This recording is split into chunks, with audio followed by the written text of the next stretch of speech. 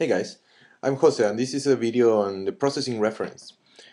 You might be wondering already, where do we find these keywords like fill, ellipse, background, and size or smooth?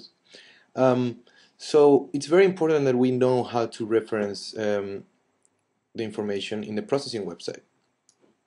The processing website is www.processing.org, and in here you have a lot of um, opportunities for learning, some tutorials, but most importantly is this tab called reference.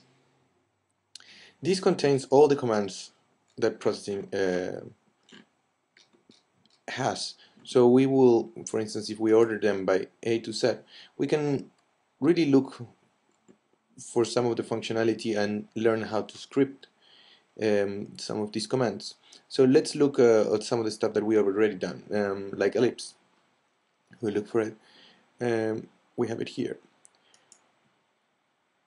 So ellipse will tell us an example code, and this is maybe the key part of this reference. It's the syntax that will allow us to know what is the kind of information that we need to provide for this ellipse to work.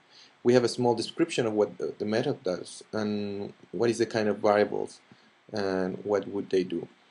So personally, I work with this website open most of the time, and I keep referring to the reference file in order to just check on some of the functionality that it's out there. So I would really encourage everybody to take a look at this stuff and look for more commands.